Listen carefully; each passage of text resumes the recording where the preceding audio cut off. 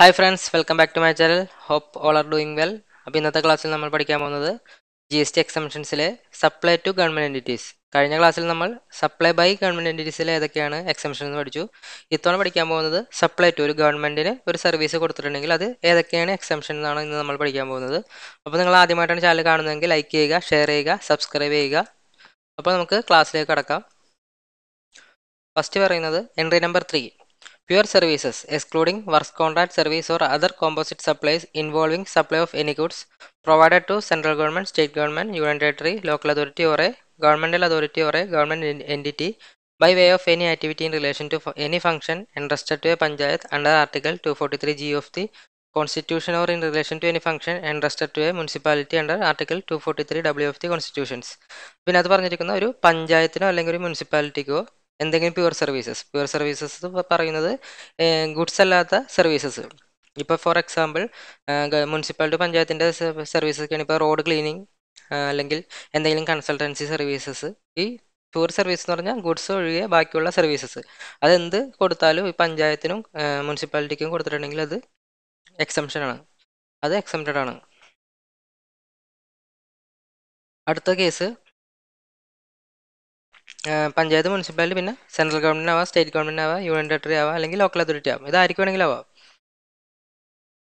Next ആണ് entry number 3A. Composite supply of goods or services to government. Composite supply of goods and services in which the value of supply of goods constitutes not more than 25% of the value of the said composite supply provided to central government, state government, union territory, local authority or a governmental authority or government entity by way of any activity in relation to a function entrusted to a panchayat under Articles 243G of the Constitution or in relation to any function entrusted to municipality under the Article 243W of the Constitutions. അപ്പോൾ ഇത് പറഞ്ഞിരിക്കുന്നത് composite supply of goods. നേരത്തെ നമ്മൾ pure services ആണ് കണ്ടത്. അപ്പോൾ ഇവിടെ composite supply, ഇവിടെ സർവീസിൻ്റെ ഒപ്പം ഗുഡ്സും പ്രൊവൈഡ് ചെയ്യാം. Condition ഗുഡ്സിൻ്റെ value not more than 25% of the composite supply. ഇപ്പോൾ ഫോർ എക്സാമ്പിൾ ഇപ്പോൾ ഒരു സ്ട്രീറ്റ് ലൈറ്റിൻ്റെ മെയിൻ്റനൻസിന് ഒരു വർക്ക് കോൺട്രാക്റ്റിനെ ഏൽപ്പിച്ചു. അപ്പോൾ അങ്ങനെയാണെങ്കിൽ ആ സ്ട്രീറ്റിൻ്റെ ലൈറ്റ് മാറുന്നതിന് കോസ്റ്റ് എന്ന് വെച്ചാൽ അവിടെ സർവീസും ഉണ്ട്, ഗുഡ്സിൻ്റെ വാല്യൂ ഉണ്ട്.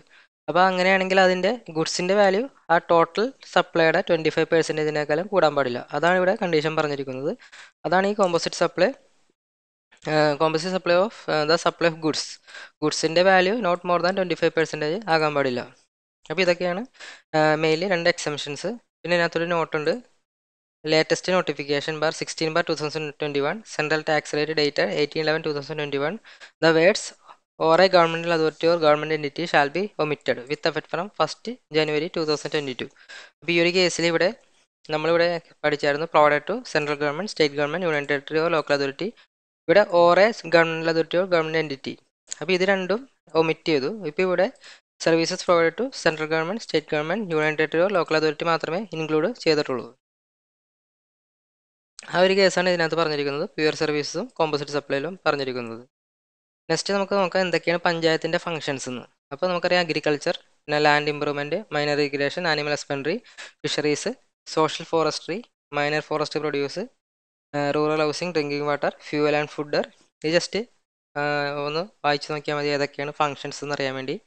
അപ്പോൾ നമ്മൾ കഴിഞ്ഞ ക്ലാസ്സിൽ പഠിച്ചായിരുന്നു എനി ഫംഗ്ഷൻ പ്രൊവൈഡഡ് ബൈ എന്ന് വെച്ചാൽ ഇപ്പോൾ ഇത് ഗവൺമെൻറ് പ്രൊവൈഡ് ചെയ്യുന്നതാണെങ്കിൽ അത് കംപ്ലീറ്റ്ലി എക്സംഷനാണ്. അത് കഴിഞ്ഞ ക്ലാസ്സിൽ നമ്മൾ പഠിച്ചായിരുന്നു.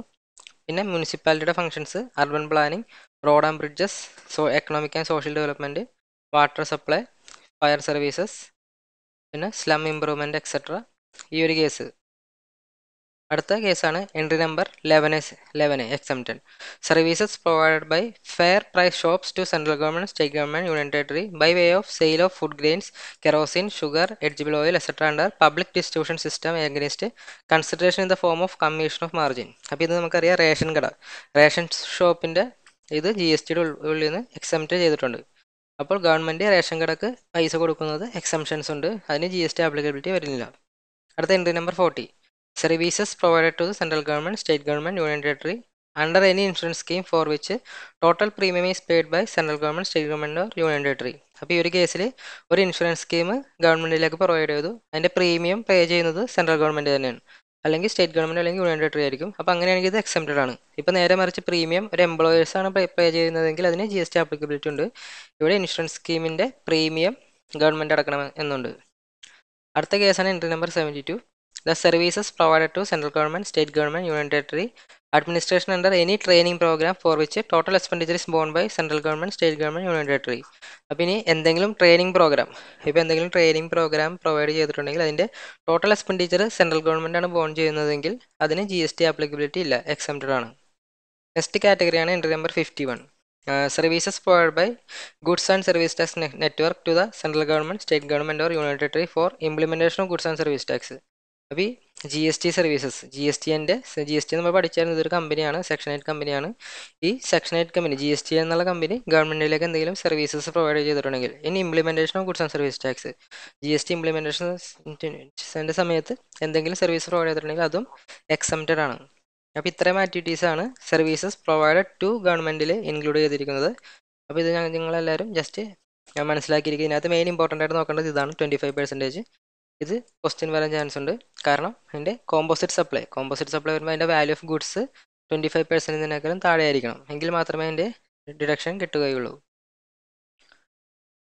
അപ്പോൾ ഇന്നത്തെ ക്ലാസ് എല്ലാവർക്കും മനസ്സിലായെന്ന് വിചാരിക്കുന്നു. അപ്പോൾ ഇതിൻ്റെ PDF എൻ്റെ ടെലിഗ്രാം ചാനൽ ലഭിക്കും. DMFS എന്നാണ് ടെലിഗ്രാം ചാനലിൻ്റെ പേര്.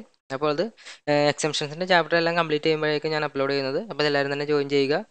അപ്പോൾ നിങ്ങൾക്ക് എന്തെങ്കിലും ഡൗട്ട് ഉണ്ടെങ്കിൽ താഴെ ഒരു വാട്സാപ്പ് ഗ്രൂപ്പ് ഉണ്ട്, അതിനകത്ത് ഡൗട്ട് ചോദിക്കാവുന്നതാണ്, അല്ലെങ്കിൽ കമൻറ്റ് ചെയ്ത് ഡൗട്ട് ചോദിക്കാവുന്നതാണ്. അപ്പോൾ നിങ്ങൾക്ക് എൻ്റെ ക്ലാസ് മനസ്സിലായെന്ന് വിചാരിക്കുന്നു. അപ്പോൾ ഇനിയും ഇതുപോലത്തെ ക്ലാസ് ലഭിക്കാൻ വേണ്ടി ചാനൽ സബ്സ്ക്രൈബ് ചെയ്യുക, ലൈക്ക് ചെയ്യുക, ഷെയർ ചെയ്യുക. മാക്സിമം നിങ്ങളുടെ എല്ലാ ഫ്രണ്ട്സിനും ഷെയർ ചെയ്ത് കൊടുക്കുക. അപ്പോൾ thank you for watching my dear friends. Have A nice day.